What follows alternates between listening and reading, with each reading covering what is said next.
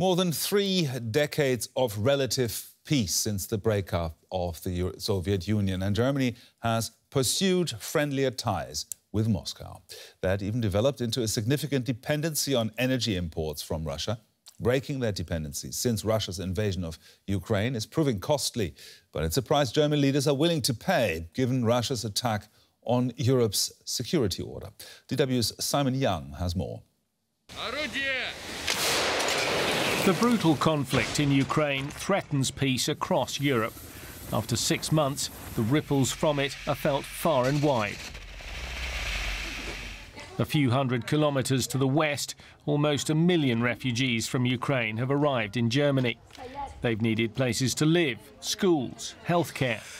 But they also needed jobs, and German industry needed the skills many Ukrainians brought. From a German viewpoint, a beneficial effect of the war. But has Germany been profoundly changed by Putin's invasion of Ukraine?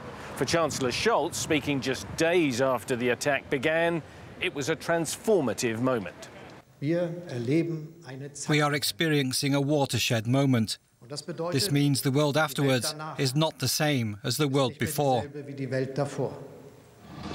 The big break with the past is surely the government's massive spending increase for Germany's armed forces. A special €100 billion fund will push the annual defence budget closer to the NATO target of 2% of GDP.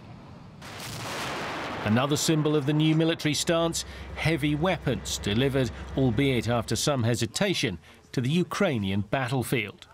Sending arms to conflict zones was once taboo. Politicians and public, once allergic to anything that smacked of militarism, are now more ready to accept the importance of a solid security strategy.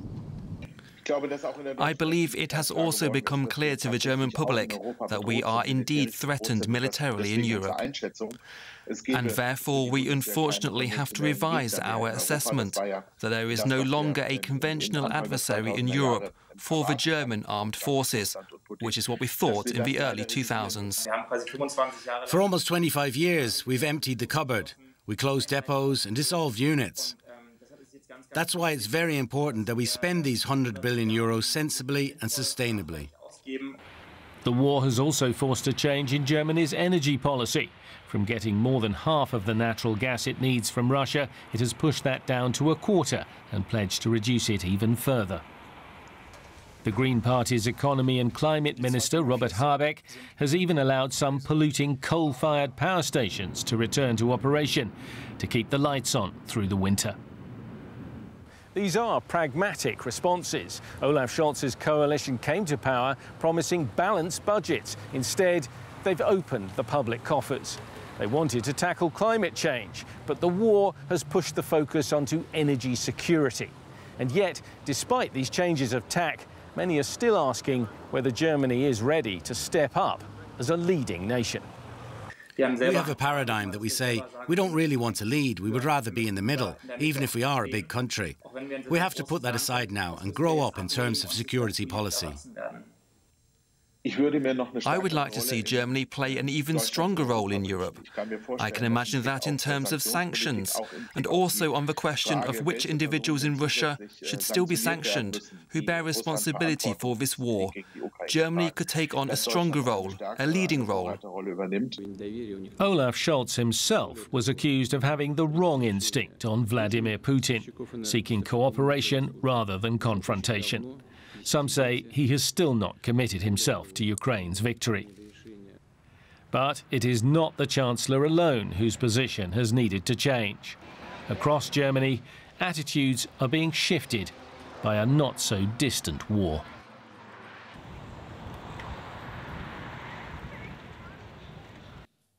And for more, we can now bring in Jürgen Trittin. He's a member of the German Parliament for the Green Party, which is part of Chancellor Olaf Scholz's coalition. And he sits on the Parliament's Foreign Affairs Committee. Mr. Trittin, in his Independence Day speech today, Zelensky said his country would fight to the end. Will Germany stand by Ukraine until the end? Yesterday, the Chancellor announced $500 million new military material like and anti-missile weapons and so on. So we stick to our commitment that we will support Ukraine. But my question was whether Germany will support Ukraine until the end. Then you have to define what's the end. And I think this is a very open question. I fear that we are standing half a year after the beginning of the war on the day of the independence of Ukraine, in a situation where we have to face a very long war between Russia and in the Ukraine. That is the bitter message of the day.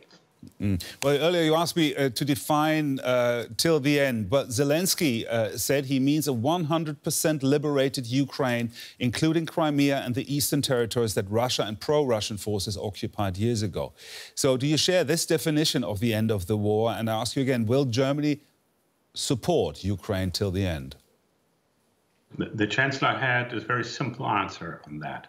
That the answer was Russia cannot be allowed to win.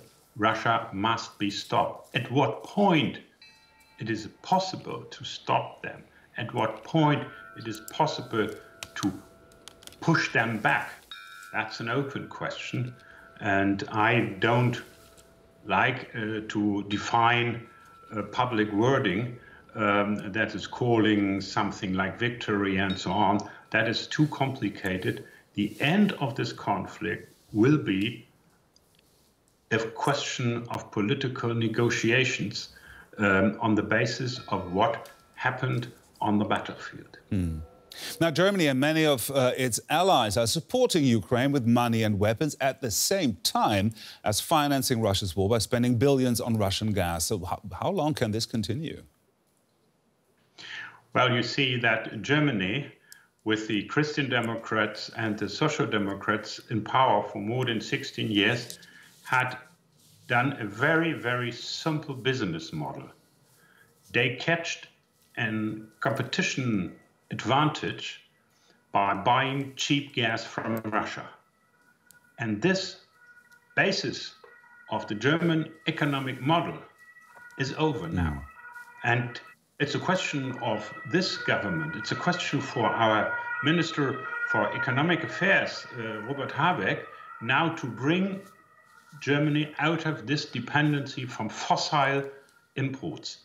We stopped it on the coal side. We will stop it to the end of the year by importing oil from Russia.